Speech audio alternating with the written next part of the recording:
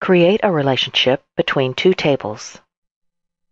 To start, make sure that the workbook contains at least two tables, and that each table has a column that can be mapped to a column in another table. Under the PowerView tab, locate the data group. In the data group, click Relationships. In the Manage Relationships dialog box, click New. From the Table drop-down, select the first table to add to the relationship. From the Column FORN drop-down, select the column that contains the data that is related to related column Primary. From the Related Table drop-down, select a table that has at least one column of data that is related to the first table selected.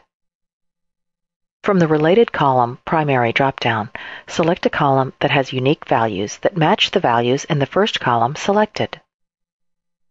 To create the relationship, click OK.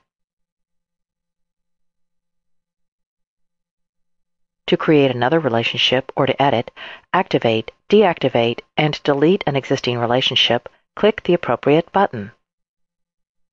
When done creating or managing relationships, click Close. This is the process to create a relationship between two tables.